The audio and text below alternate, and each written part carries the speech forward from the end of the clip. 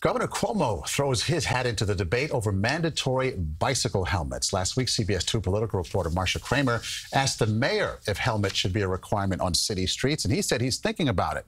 Today, Marsha asked the governor the same question. It is a valid issue for local governments to look at.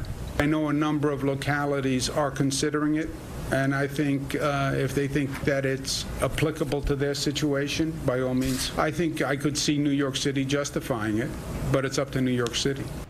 There have been several recent incidents of bike riders colliding with vehicles and pedestrians on the city's streets.